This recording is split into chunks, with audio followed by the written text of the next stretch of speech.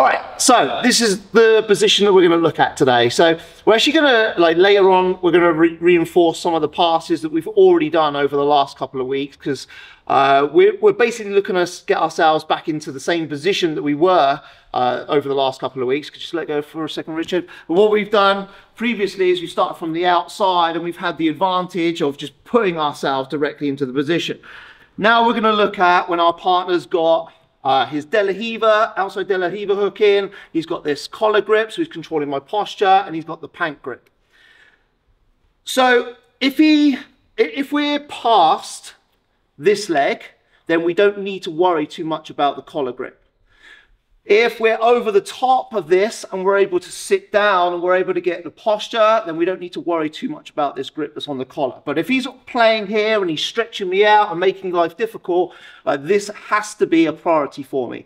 If he's able to pull on the collar and get my hips up high, then he's able to raise me up and make my balance really difficult. So if his foot is in front, it has to be a priority to get rid of this collar grip first. So we're going to go 2-on-1 on this collar grip, and we're going to, as we push with the arms, we're going to snap our head back.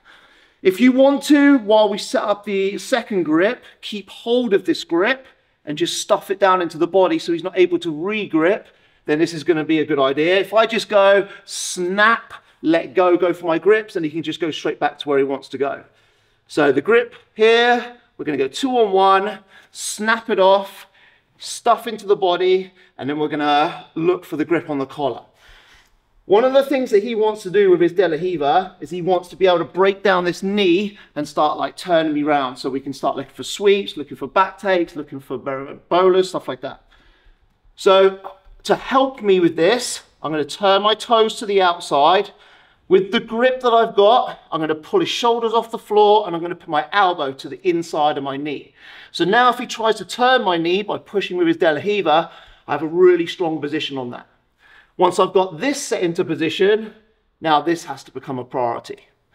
So I can let go of this arm now, take the hand to the ankle or just to the shin, and we're going to just take a slight step back. We don't want to take this like big step back, because now I give him the availability for going to the back. So it just wants to be like just a little disconnect and step up over the top. And you can see we kind of get ourselves back to that headquarters position that we've been working on. Continue to have the elbow to the inside, and we're going to go to the grip on the knee. If this De La Riva is still being a bit of an issue for you and he's shucking you around, moving you, one way that we can deal with that just in this position is just by straightening the leg. So it's just sitting back, straightening the leg, and then come back into position again, just so that we whip that De La Riva hook out. Now we're in exactly the same position that we were when we were working last week in the class, in the headquarters position, and it opens up all those different passes that we've been looking at.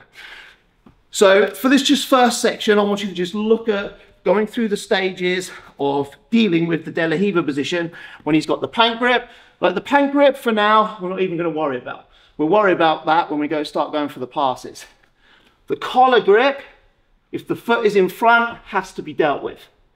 So we're going to grip, 2-on-1, strip the grip off. Punch into the stomach, get the grip, pull the elbow in so he's not able to break down my leg and start turning me to the side. Turning the toes to the outside is really going to help with that as well.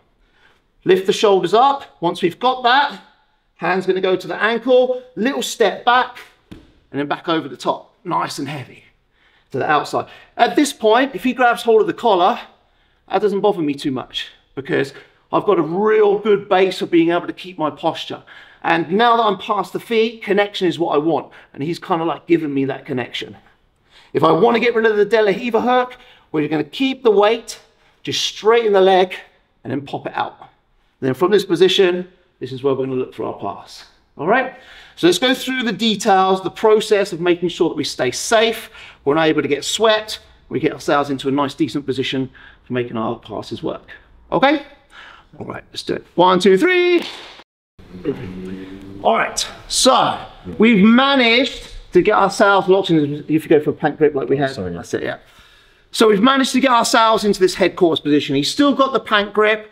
So going over some of the passes that we looked at the last couple of weeks. So combining them is going to be super important.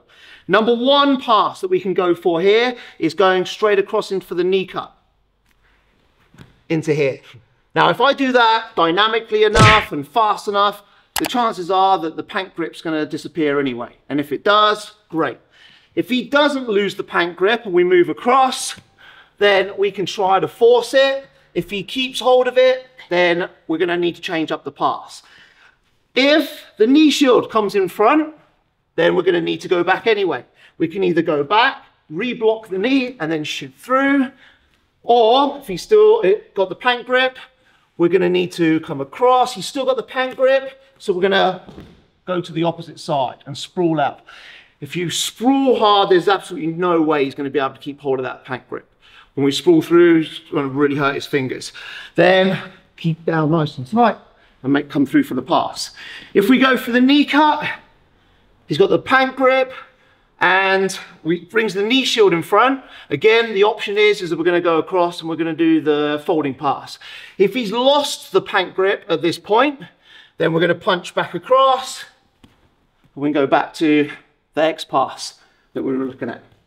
So what I want you to basically do is just have a little play with some of the passes and linking them together. If the pant grip's on there, we've got the grip, we move across. If we do it dynamically enough, maybe we lose the pant grip. If he's still got hold of the pant grip here, then we're going to need to come back across and come down for the folding pass.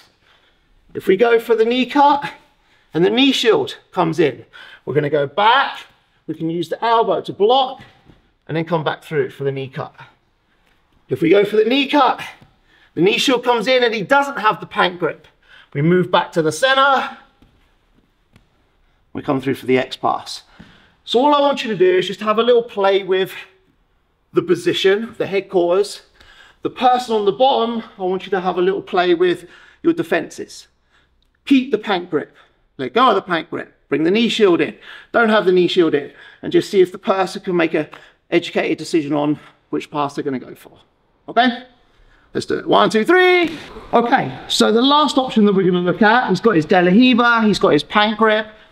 We've got our grip here, but for whatever reason, I'm not able to get this like pushed through. He's just got too good a contact with the foot.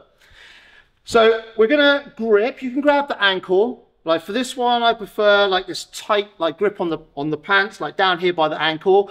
And what we're going to do is we're just going to like turn our body. So this side is going to turn in. We're going to lift our toes and we're going to turn our toes out. When we turn our toes out, number one, we're going to get rid of the De La Riva. But number two, you see how it kind of just turns my body to the side. Opposite direction that he wants. He wants this to be turned this way. To collapse me down, start looking to go towards the back. So when I make this turn like this, it just gives me a little window to pull this one across. And then we're going to then switch back and try to get our armpit in front of this knee. If we stay high on this, then what Richard's going to be able to do is start turning his knee in, moving his hips out, bringing his leg over the top, and then resetting himself back into the guard position. So from the pant grip, De La Riva, and the foot on, we're going to make the grip here. We're going to make that turn of the body. Just lift the toes, turn on the ball of the foot here. As we make the turn, we're going to drag. Drop down in front. If you want extra security on this, we're going to let go. We're going to grab hold of the trousers just to lift the hips up. So if he tries to turn in towards me now and bring that knee in, like I have a lot of control. There we can drop down. If he's still got the pant grip here, and that's being a problem for us to continue our pass, drop the weight down. We're going to go underhook. We're going to walk up until we feel like we've got that super tight, and then we're going to sprawl back. Pull ourselves up through into the pass. So he's got the De La Riva, he's got the pant grip. Only thing is I just can't get this stuffed and sit on it to get to the full head course. So we're going to make the grip, that little turn, drag. Our armpit goes in front, hand comes down to the hips, really drive into our partner. If he's still got the pant grip, we're going to go under for the underhook. Once we've got that tight and in, We're going to sprawl back to get rid of the pant grip. Move up and through for the pass. Really work that movement. So we're going to lift the toes, turn this way. On this foot, we're going to go up. You see how that just like turns my hips to the side? With that little window to drag across. Last one. Let's do it. 1, 2, 3.